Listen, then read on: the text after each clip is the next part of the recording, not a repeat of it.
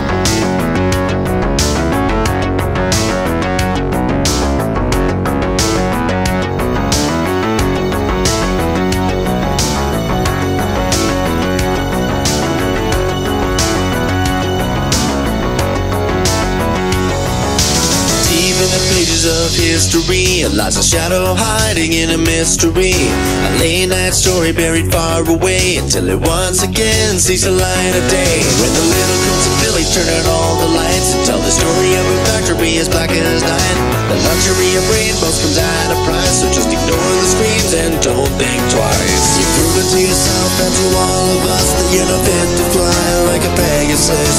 You don't even deserve those wings you bear. When you stand beside a legend you don't even compare. All of the failures of the fuel success, and the bloody and visceral where the game of chess. And just because you